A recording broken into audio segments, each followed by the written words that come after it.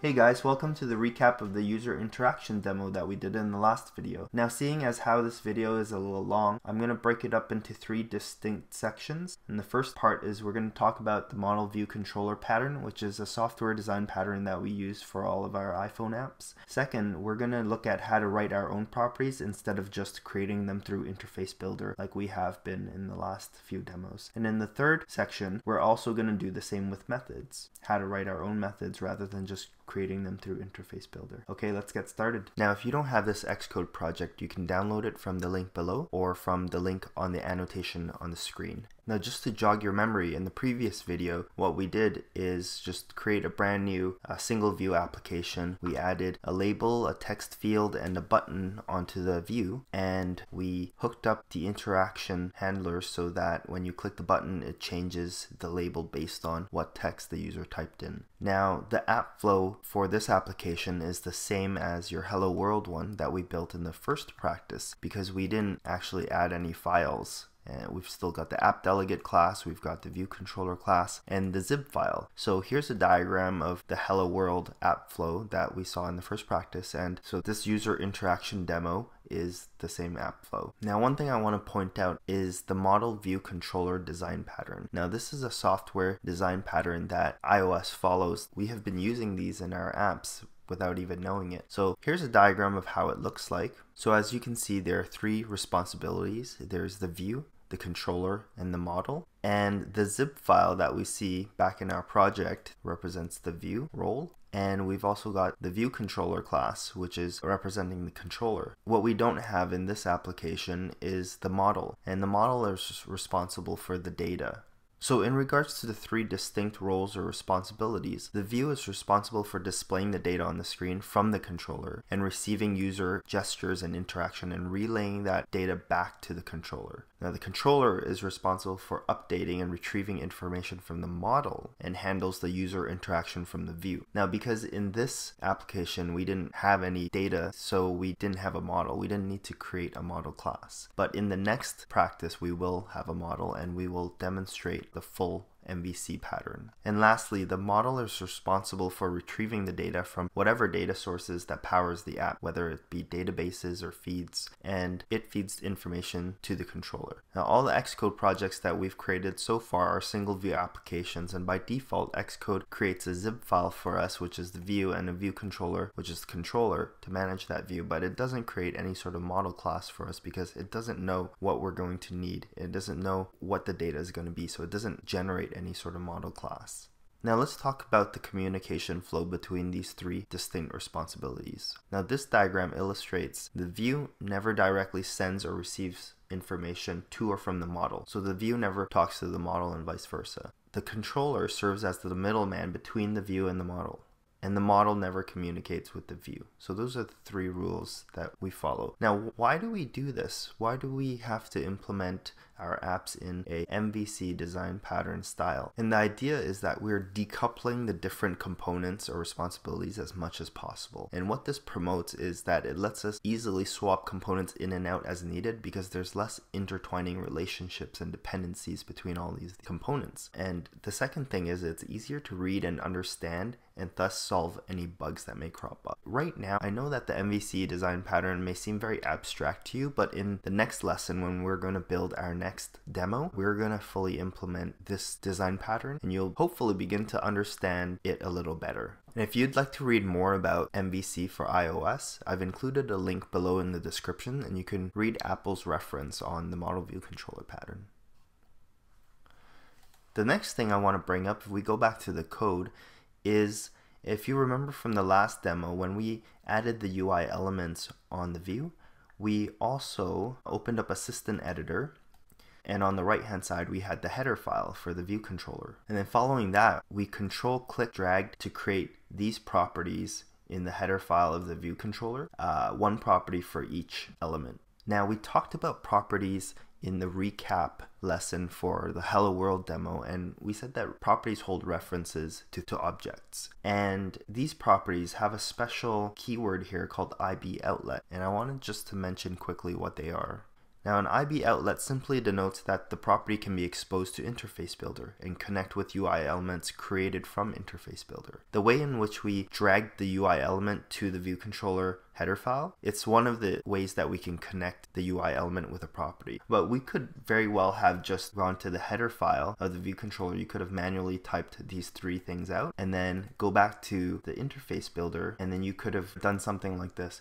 You could have right-clicked the UI element, let's say the label right here, and you can see from this menu that the label is already hooked up to the Hello Label Iboutlet property that we created. So let me go back to Assistant Editor View just so you can see. So remember, we control-click dragged this element over here and we created this Hello Label. And as a result, if you right-click this, you can see in the menu that the referencing outlet for this element is this Hello Label. And Files Owner is basically referring to the view controller that's managing this view. So let me kill this connection by clicking this X. And now this UI element is no longer hooked up to this property. Now to manually hook it up, I could right click the element, and then right now it says new referencing outlet. So I'm going to bring my mouse over to this circle and then click and drag. I don't need to hold control this time. And I'm just dragging this blue line all the way here to Files Owner, which is referring to the view controller. So I'm going to let go, and I'm going to be able to select from any outlets that I've manually typed out and created here. So I'm going to choose Hello Label, and just like that, see, I've hooked it up again. We could do the same thing for this as well, and the button as well. Now if we look at viewcontroller.m, you remember from the demo we control clicked the button and we dragged it over to the .m file to create this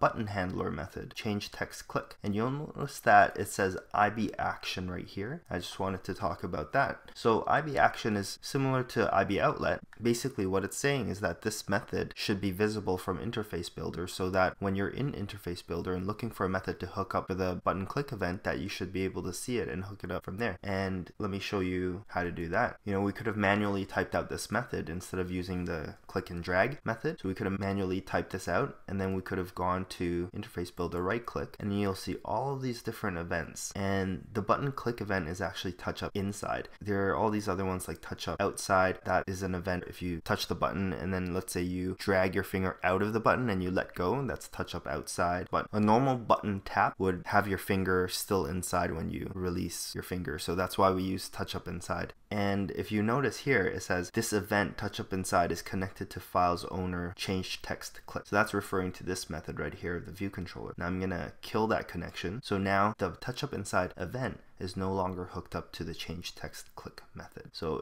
if I wanted to hook up this button to this method again, I could just right click, go up to the particular event I wanted to hook up, which is touch up inside, and reach to this circle right here, grab it and drag this blue line to Files Owner, and it's gonna show me whichever IB actions I've declared in there. So I can do that, and once again the touch up inside method, which is your basic button tap, is hooked up to the change text method. Let me show you guys the syntax for a property so that if you're not using Interface Builder, that you could still use properties and know how to declare them. So I'm going to go into the header file of the view controller. I'm just going to get out of Assistant Editor View so we don't get distracted. And normally when you declare a property, it's going to follow something like this. It's going to be like property, and then following in these brackets you'll have a bunch of attributes, and then following that you'll have a class type. So what sort of class or what sort of what sort of data type is this property going to reference? And then finally a property name. Now for what's in attributes, I'm going to include a link in the description below for you to read what strong and non-atomic is. If you're going to be referencing objects, you're going to be using strong. And if you're not doing multi-threaded programming, which probably won't be for building these basic types of apps, you're gonna just want to use non-atomic. And if you're not hooking the property up to Interface Builder UI elements, you wouldn't need the Iboutlet. And the class type is going to be any sort of object, whether it's a UI element type object or whether it's your own class that you create. That's what you would put here. And then for property name, you might have noticed that I keep the first letter lowercase. This is a standard convention that a lot of people use, so you can follow this where the first letter, and this goes for methods as well, the first letter is lowercase and each other word starts with an uppercase. space. Now, another thing I want to point out is that this star here represents a pointer. It's saying that this variable is going to point to address location of an object. Remember how I told you when you create objects, they live in memory space? Well, when you have a star there, it's basically saying that it's pointing to a specific address in memory for that object. And that's how the property references the object. Okay, so the way you created this change text method was to basically click and drag from the button and drag it over to the implementation file and let go, and it generated this for you. But I wanted to explain a little more about how you would type out your own methods. When you declare methods, first consider if it only needs to be exposed to that object. If so, we're going to be declaring it as a private method. And this means that it can only be accessed by that instance using the self keyword. If that method performs duties that may need to be triggered by other objects or instances, then we need to make it a public method. So there's private and there's public. And there's another one called the class method or static method, which we'll get to in the future. But for now, think about private and public, and whether that method needs to be exposed to other instances or other objects, or whether it only needs to be used within this implementation file. So if you're not sure, you'll want to leave it as private, and then later on when you discover that you need to expose it externally, you could always make it a public method later. So how you declare a private method?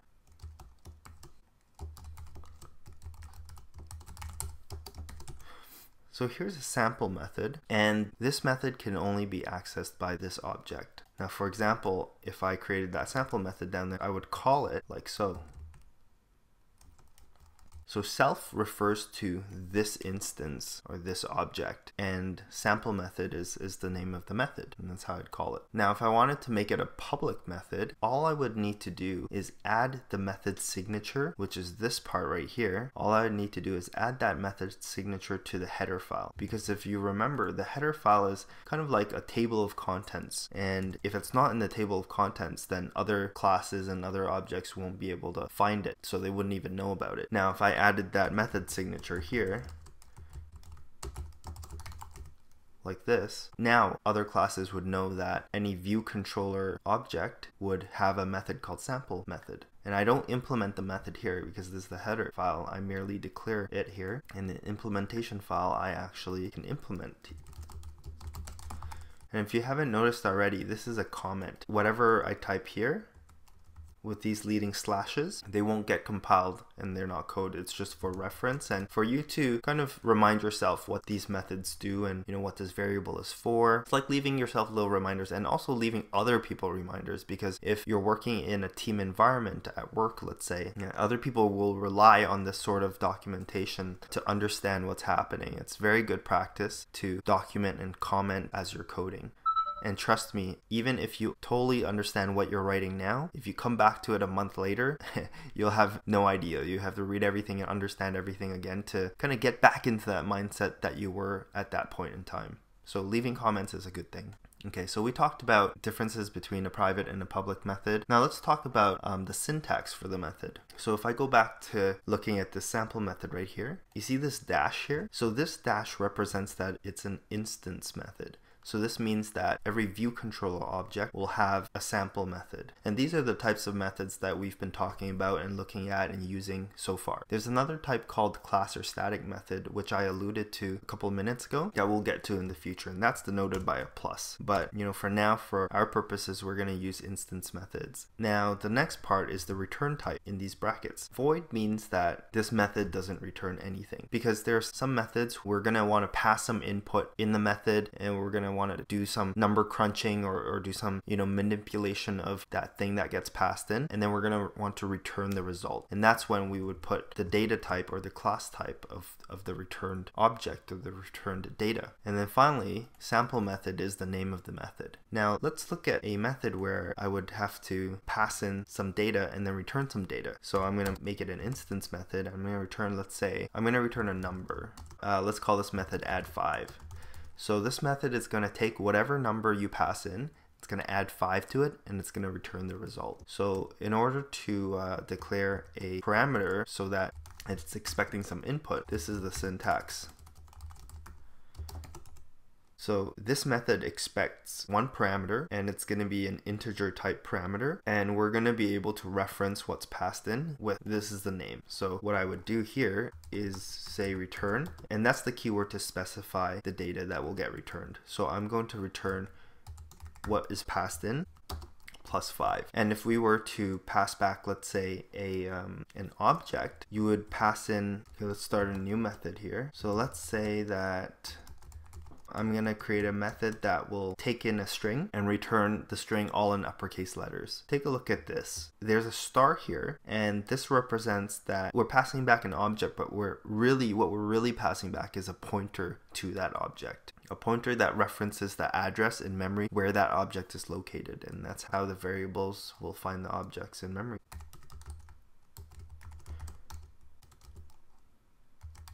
I'm going to name it uppercase string. So now I'm going to declare the parameter. So it's going to expect an NS string pointer. I'll call it input again. And then this time I'm going to return. Now let me break it down into 2 steps. First, I'm going to declare a string variable and say temp variable, and what I'm going to do is take the string input and call a method on this string object called uppercase string, and that automatically converts the string to all uppercase and returns it. So now temp is going to hold the uppercase string, and I'm going to say return temp. So that's as far as I want to go for methods. I'm going to show you guys how to declare methods which accept multiple parameters and do more complex things, but we're going to practice it rather than just talk about it, and I think it'll be a little more concrete that way. So in the next lesson, when we're actually going to build another demo, we are going to look at how we can implement the MVC, so model view controller pattern with the model. We're going to write out our own properties, we're going to write out our own methods, and so it'll solidify this stuff a little more. Okay, thanks for following along, and remember, if you didn't understand all of that, feel free to watch it again. You can always ask me questions. You can always ask me questions below, or also read the notes in the description. There's a link there for the text version of this video. And remember, if you found this helpful to your learning, please share it with your colleagues or your friends who also want to learn iPhone development, and it really helped me get my name out there. So thank you so much for watching, and I look forward to seeing you guys in the next video.